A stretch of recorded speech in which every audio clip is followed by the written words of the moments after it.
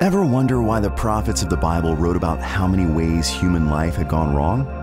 It's because they knew how many ways human life can go right.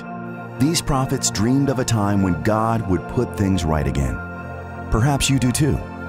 Christ calls us to make a difference on this earth. We need knowledge, skills, and attitudes that seek God and the goodness He intended. So, as a Christ-centered college, we learn what we can about creation itself. We learn the functions and beauty of numbers and sets of numbers. We study history and develop judgment. We learn through art to delight in sheer beauty. Because of this, we become equipped. Of course, we become equipped for jobs, but more importantly, we are equipped for callings and lives that aim to restore some part of the lost loveliness of God's world. Doing this work is not easy. It requires courage. Courage to fearlessly lean into the tension of the world.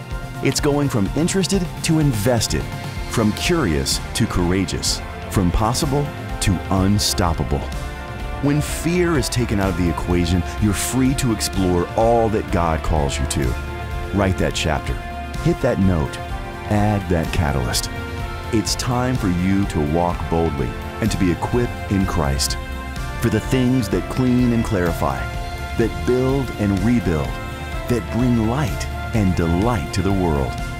It's time to develop a confidence that will frustrate your fears. It's time to pursue your passions. It's time to imagine the world right again.